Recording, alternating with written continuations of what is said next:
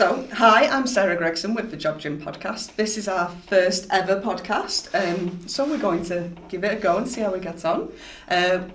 We offer lots of courses at the Job Gym, so we're going to cover a lot of different topics, everything from mental health to digital skills, from SAA to warehouse. We're going to talk about a lot. So we're going to give you a nice tiny bite-sized chunk about what our courses are about and who we are. That's what we're covering. So today, I'm going to introduce the lovely Katie Wilkinson, who's going to tell us a little bit more about her course with mental health. Hi everyone, my name is Katie Wilkinson. I'm one of the tutors on the mental resilience pathway, and I teach both mental health at level 1 and mental health level 2. And today I'm going to speak to you about something that we probably all have experienced or know somebody who's experienced, which is a mental health problem or a mental health crisis.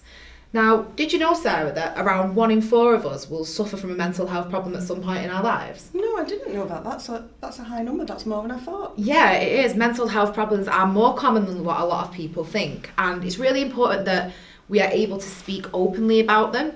And the reason for this is because there's quite a lot of stigma and discrimination around mental health.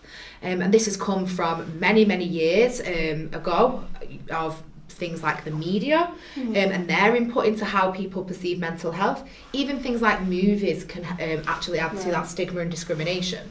So it's really, really important that we're able to speak with one another openly about our mental health, and this is how we reduce that stigma. So what I'm going to speak to you about today, Sarah, is actually how do we speak to somebody with a mental health problem? How can we react to them? How can we respond to them to make sure that they feel okay, to be able to open up? So the first thing that we should do if somebody is to speak to us about their mental health or a mental health crisis or problem they're experiencing is to not be judgmental. Even though we may not have experienced a mental health problem ourselves, it's really important that we don't judge that individual. They've decided to open up and speak to you for a reason. So it's really important that we keep open-minded about the situation. We need to also concentrate on immediate needs. If somebody has suffered a very severe mental health crisis, there is a chance that they may have tried to hurt themselves. So if this is the case, we need to make sure that we're contacting emergency services such as paramedics or the ambulance service. Obviously, we do need to bear in mind here that we aren't putting ourselves at threat as well. Right. But if we are able to, we need to take care of the immediate needs of that individual. We also should ask what we can do to help the person. So what can I do to help you at this moment in time? And to be honest, Sarah, the person might not always have the answer. They might not always know, but sometimes they will. So, perfect example, if somebody who suffers from anxiety, they begin to have an anxiety attack, start to suffer from a panic. What we should do is ask them what can help. This individual might know that they need to go somewhere quiet, away from a crowd or away from people or into a safe place. If that person knows that, we can then take them to that area and help them through their attack. So really important, just simply to ask, what can we do to help? So we shouldn't be afraid to ask if somebody needs our help? No, not at all. It's a very big responsibility to take on as an individual, but don't be scared. Do always bear in mind not to put yourself at any risk or to put the person at risk as well, but just don't be afraid to ask. Just asking could mean the world to that person and really make a difference to their life. So always ask what they need or what you can do to help them. The next thing that we need to do is be reassuring. If someone's telling us they're having a mental health crisis or they're suffering from a mental health problem, we need to reassure them that, things can get better, things will get better, that they're not going to have the rest of their life like this. There is room for improvement. And this improvement comes from treatment, from medication, even from just speaking to other people. So really important that we reassure the individual by saying things like, things will get better, you will be okay. What we also need to do is we need to have an idea of where we can tell people to go to get help. So for example, there's lots of information on the NHS website. We have amazing charities like the Samaritans, like Mind, which on their websites they have a ton of different information on how to support people suffering from a mental health illness.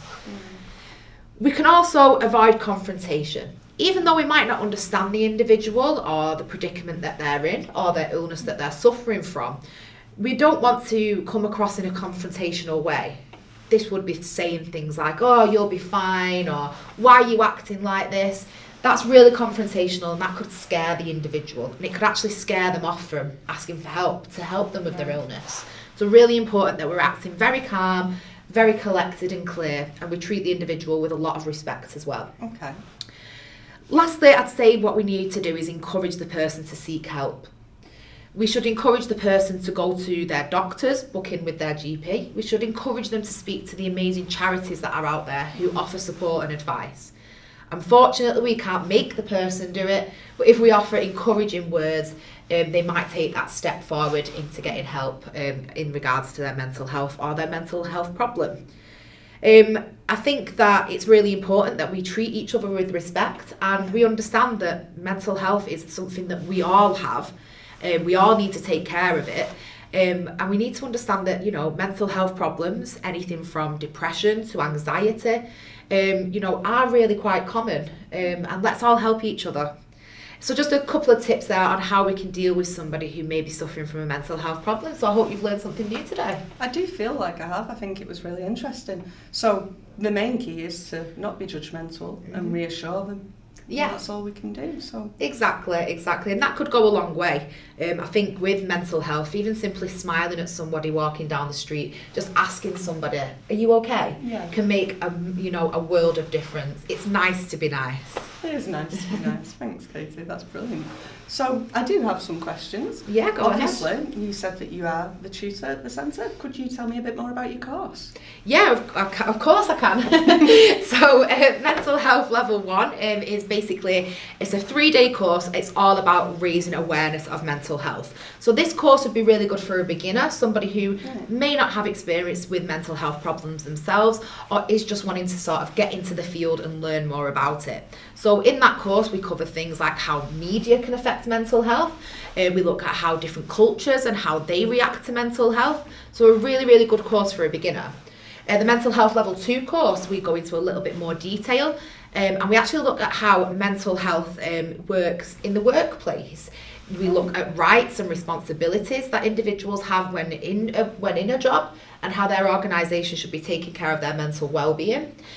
We also look at how we can act as a mental health advocate, which is what I've just been through with you there. Knowing these things and being able to advise people on their mental health is what we'd call somebody being an advocate. So a really, really good course, Mental Health Level 2, for people who may already have a little bit experience in the field. But however, both really interesting courses if mental health is something you are wanting to know more about.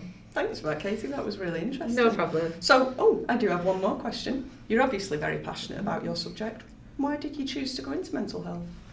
I've always wanted to, I've always had a passion in regards to how the brain works and why people behave the way they do. So I actually have a degree in counselling studies.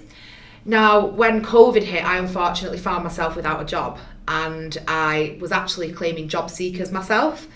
I got offered to do some free courses by the job centre here at Mantra, and I thought, why not? And so I actually went on to do the Mental Health Resilience Pathway, which is Mental Health Level 1, Mental Health Level 2 and Wellbeing Level 1.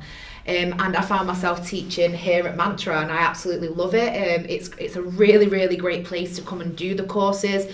You're supported by all the tutors, and you're getting a qualification out of it at the end of the day. It's something you can put on your CV. And especially with the mental health courses, organisations and companies are crying out for people who are able to be a mental health advocate in their workplace. So having these qualifications on your CV is going to put you in really, really good stead when job searching. So I couldn't recommend the courses at Mantra anymore. Not just saying that because I work here, but also because I've been at the other end of it as well, and I've done the courses myself. 100%, if you are interested in getting into the mental health field, this would be a really good place to start. Thanks for that, Katie. That was really interesting. Thank you. So, obviously, as Katie said, there is lots of different courses going on at the Job Gym. You can contact us whenever you wish to find out more information about the courses. We do also have several social media accounts with Facebook and Instagram. So if you want to just pop a little search in there, you can find us. Also, you can give us a call on 0845 543 6996 and just register your interest. Thanks.